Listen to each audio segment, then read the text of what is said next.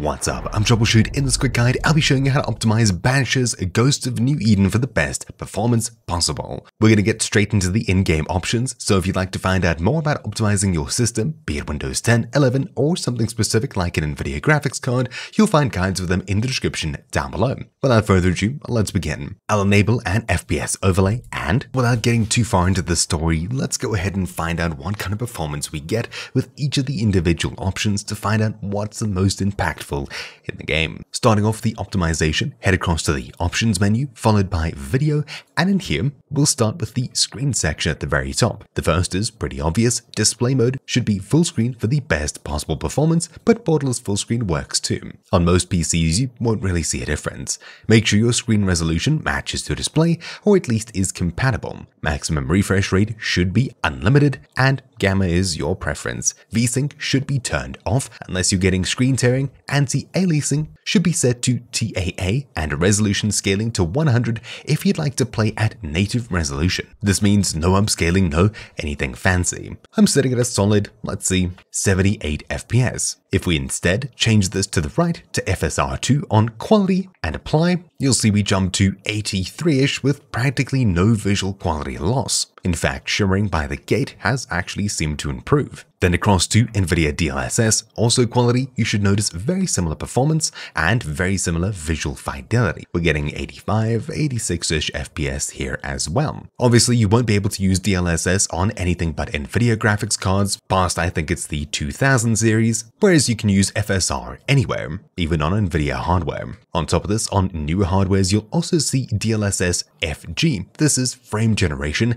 and if you have an RTX 40 series or above, you should turn this on for much better performance. But do note, you should optimize your game settings first and then come back to enable this, as it'll give you better feeling gameplay even if your number of FPS is technically higher. Input latency and things like that can still be improved. So for now, we'll keep upscaling or upsampling all the way down to TAA, so nothing fancy is being done. Oh, and not to mention, if you find that it's a bit blurry for you, both FSR and DLSS have a sharpness option for you to mess around with. Finally, the last NVIDIA-specific option is reflex low latency, and while you can enable this, you won't really see too much of a difference on most setups. This more has to do with input latency, so following the standard rules of you should turn it on if you're GPU limited, or boost if you're CPU limited, where your CPU is holding back your graphics card. Anyways, for now, we'll be changing it back to TAA just to see what all of the options actually give us performance-wise. Scrolling down, graphics. Motion blur, I'd recommend you turn off if you struggle with motion sickness or just don't like it. This shouldn't have too much of an effect on quality or FPS, but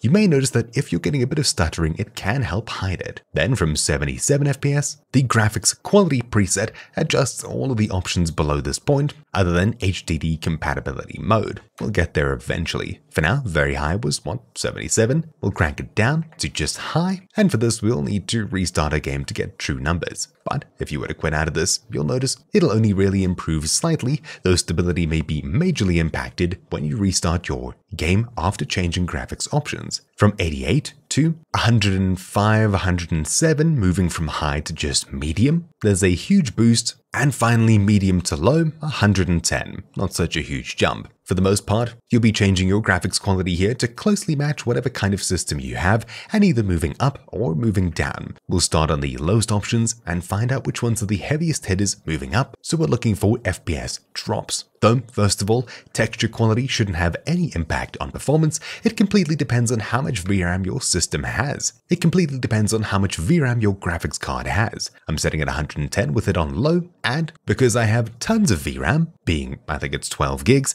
I can push it all the way up to very high, and there should be practically no FPS difference, and there's really not. Why is this? Well, loading textures and keeping them in memory isn't going to be an issue unless you're trying to load more than you have space available. Quality improves drastically, with textures of course, the higher this option is, but if you push it too high, you'll be swapping textures in and out, causing major stuttering and lag. If you have a graphics card with 2 to 4 gigabytes of VRAM, set it to low, around 5 to 6, medium, around 8, high, and anything above that, very high should be very good. The only other low-hitting option should probably be post-processing quality, for which there's not too much going on right now, moving from 111, from low to very high post-processing. The only thing that changes is maybe how the screen looks a little bit, but there's practically no difference in performance. Obviously, this may be different in combat scenarios and things like that, but for the most part, it seems pretty smooth throughout general gameplay and combat as well. So these two options probably have the least impact on performance. Anti-aliasing usually has a large impact on performance, but to be honest, pushing it from low to very high, there's practically no difference. As long as you're not using upsampling like DLSS or FSR, you can choose to use anti-aliasing, as using FSR or DLSS have these anti-aliasing qualities built in anyways. So choosing anything but TAA disables anti-aliasing and we don't need to worry about it. Anti-aliasing mostly smooths the edges around sharp corners and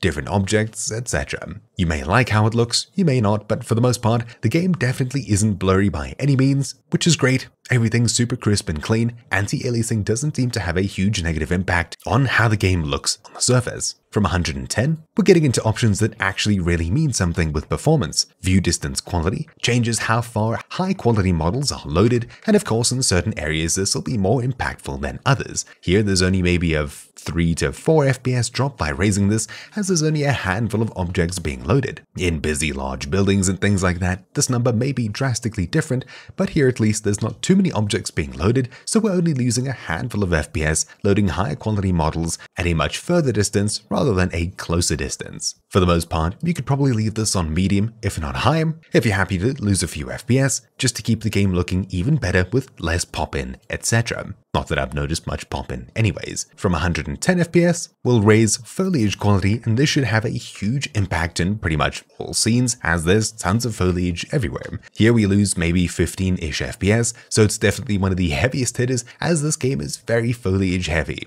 As for the difference between very high and low, there's not too much difference. If we have a look here and flip back to low, there's almost just as much grass. The trees look practically the same, but there's a huge FPS increase by dropping this from very high to low. So to be honest, you don't really need to raise this at all, except for maybe trees in the distance. Let's see if that one by the church improves. And yeah, it does at very high. It's very easy to see that it's a tree. High still looks just as good. Medium from 103 to 110, it looks even better. Then low, it just seems to fall apart. So the difference between medium and low is practically no FPS in this scene at least, but the quality difference is enough to say the lowest I'd push your foliage option is medium. Then from 110, effects quality, this should also be mainly centered around combat and things like that happening. Here they shouldn't be too much, and that's reflected in losing only 2 to 3 FPS. For the most part, fire, particle effects, and things like that around ghosts, etc. should have a much bigger impact on performance, so you'll really need to see how your system does in combat and things like that to find out what you can have this option set to. For the most part, medium if not higher should be what you choose here for better looking combat and things like that, as it's not a Call of Duty type game. But if you're experiencing huge frame stuttering, hitching, and things like that, this is one of the options you should come back and lower. Then shadow quality should have a huge impact on performance, as everything casts shadows, and here it's pretty much reflected. We lose once again around 15 FPS. Even though we don't see too many shadows changing between very high and low, this is an option you may want to raise. But personally, there's not too much going on. I wouldn't mind playing on medium, if not high, but we seem to lose a bit of performance here.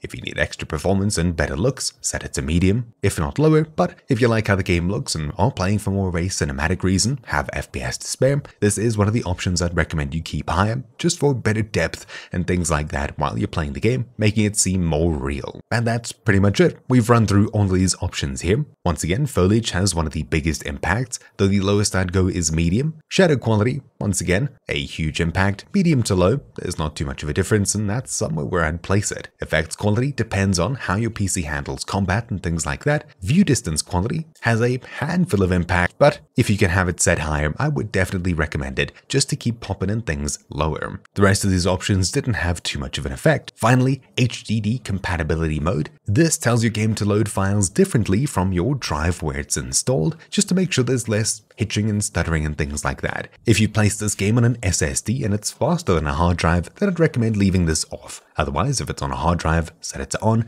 for a more consistent gameplay experience. And that's really about it here. On the gameplay tab, there's not too much. The same goes for the audio tab, but what I would recommend is on the audio section, at the very bottom, you'll find night mode. You can enable this if you'd like dialogue to be more intelligible, if that's something you're struggling with on your sound setup. Then speaker type, you can change between all of these options here, and you can see what happens on the far right. For most people, I'd recommend playing with headphone, as you'll likely be playing with headphones for a more 3D immersive experience. The rest of the options here, including TV and soundbar, adjust how the game sounds so you can more easily understand different sounds, people speaking, etc. if you're playing on much smaller speakers. For most people, headphones and night mode may be on if that's something you need, is what you'll be playing with. Of course, you can adjust all the volumes individually, as you would anywhere else, but that's really all the customization we get. Oh, and something you may completely hate is when you open up your inventory and move your mouse around, there's this effect. If you dislike how this happens and might even make you a bit sick, then head into Options, followed by Language and Accessibility,